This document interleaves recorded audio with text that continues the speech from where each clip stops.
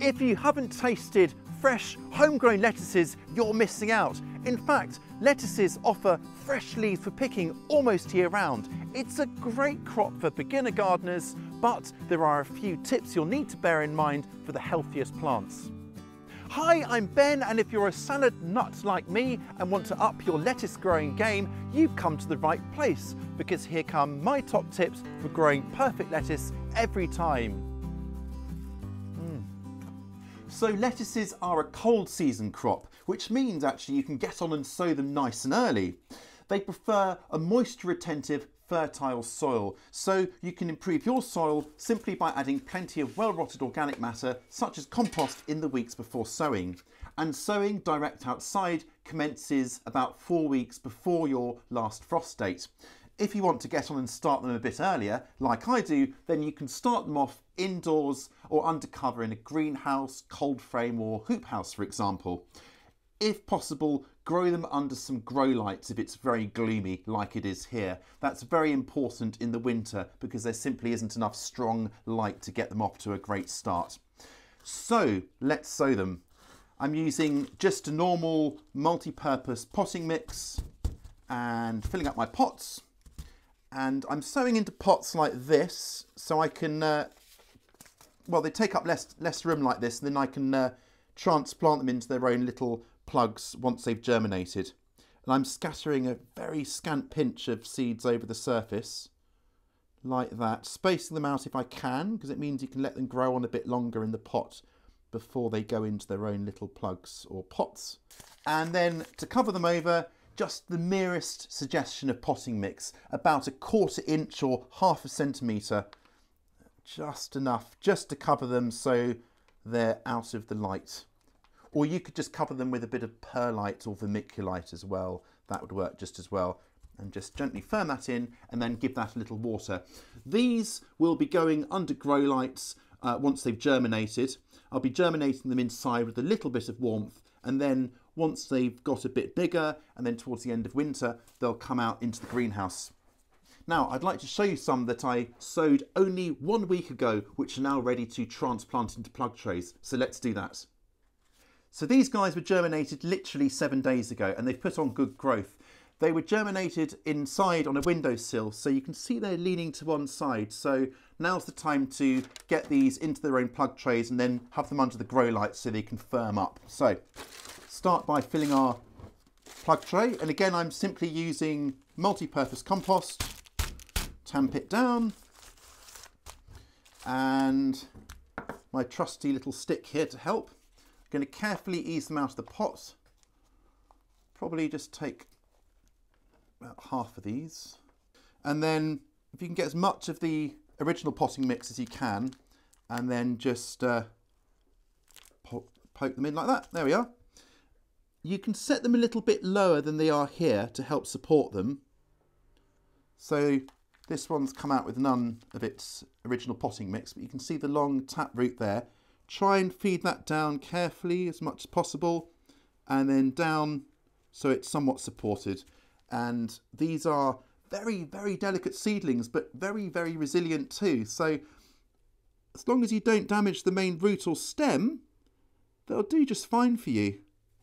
So they're all transplanted now into plug trays, and I wanted to show you this one, which is one I transplanted 1 week ago.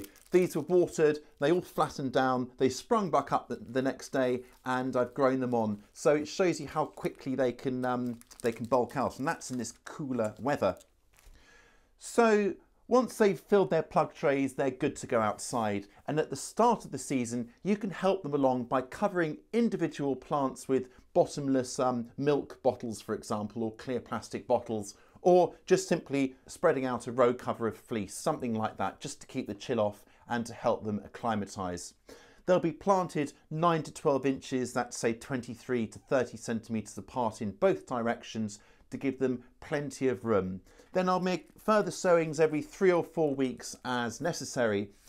The big problem comes in midsummer with the heat, but more on that in a minute. Bolting is simply the fancy word for when crops flower prematurely before you've had a chance to harvest them. In most cases, this renders the crop inedible, and that's certainly the case with lettuces. whose leaves become tough, and it also produces a truly wince-inducing, bitter, milky sap. At this point, lettuces are good for one thing only, and that's digging up and adding to the compost pile. Lettuces are cool season crops and cannot stand hot, dry weather, and this is often what causes them to bolt. So keep your lettuces well watered in dry, hot weather. You can also try growing them in shade, either by rigging up some shade cloth or by growing them in the shade of taller crops like, say, tomatoes, corn or climbing beans. Also, keep the area around your lettuces well weeded so there's less competition for available soil moisture. Germination can also be a bit erratic in hot weather, and there are two ways around this. One, you simply germinate your lettuces indoors, especially if you've got air conditioning in a hot climate, say, and then once they've germinated, then plant them outside. The other option, which is what I do, is to simply make your drill to sow them into and then water along it, let it drain, water along it again, and then sow your seeds and then fill them over. And that way you've got a nice cool wet cushion around your seeds to help them germinate. Lettuces are generally pretty trouble-free, but there are two arch nemeses that might hamper your efforts if they're left to get away with it. Slugs and aphids. Let's tackle those horrid slugs first of all. Now, how often have you got your lettuce leaves in only to discover that there are holes munched into them and then there's a great big slug under there? That's happened to me on more than one occasion, and it's not very nice, is it? So this is what I do now, is I set up slug traps. I simply sink a shallow tray or pot like this is a ramekin, into the ground at ground level, and then fill it up with beer. The slugs love the stuff. They go into the slug traps, they drown, and they come to a sticky but probably quite happy ending, and then you need to empty them out and refill regularly.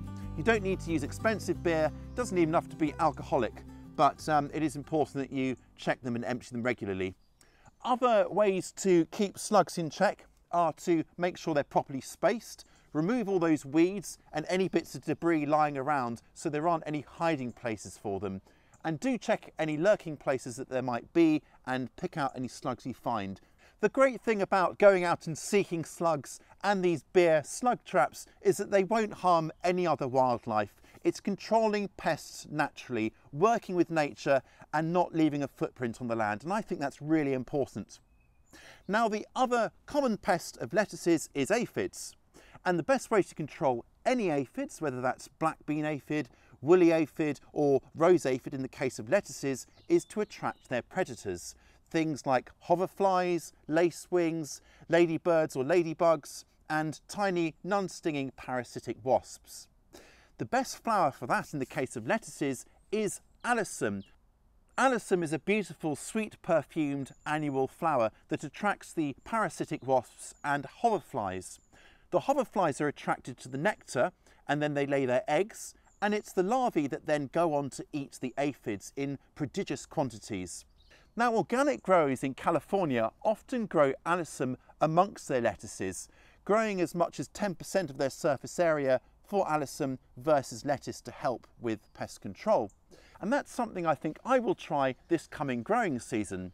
There are lots of other plants that will attract beneficial bugs like this. Calendula, poached eggplant and zinnia, for example. And it's really good practice to grow them in amongst your vegetables for this reason. Companion planting like this is actually the topic of our next video. So if you like the sound of that, then do keep your eyes peeled or turn on notifications.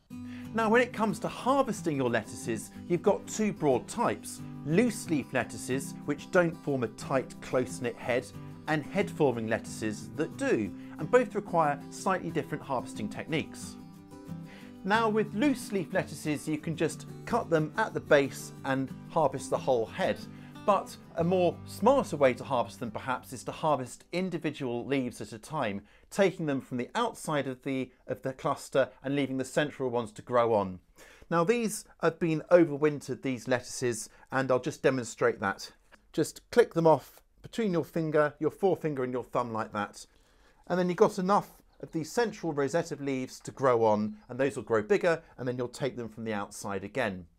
Now, with head-forming lettuces, you simply pull up the entire plant or cut it off at the base.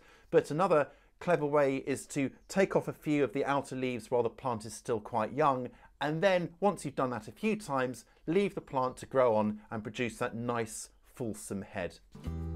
Don't leave it too long to harvest your heading lettuces, otherwise the leaves will become quite tough. So once you've harvested your leaves, especially in the summer, you want to plunge them into a bucket or sink of cold water, and this serves two purposes. One, it washes the leaves, so it gets rid of any residual bits of soil or grit, and secondly, in the heat of summer, it cools the leaves down, and that's important so they don't go all floppy. Once they've soaked for at least 5 to 10 minutes, you can lift them out and then flick them dry like that, or even better, use a salad spinner. Then simply pack the leaves into plastic bags, roll them over, and then pop them into the salad compartment of your refrigerator, where they should stay fairly fresh for up to a week. I'm going to be growing some romaine lettuces this year, which form the basis to a really delicious salad, as well as some salad bowl types, which almost grow like weeds, I tell you. Now, what lettuces do you fancy growing this year? Tell me in the comments below. You might also like to check out our video on growing winter salads like these for more tips on growing lettuces year round. Don't miss out on that one. And in fact, we've got loads of great content coming up on all sorts of vegetables, fruits and herbs. So if you're new here today, don't be shy in subscribing, and please do turn on notifications so you don't miss out. I will catch you next time.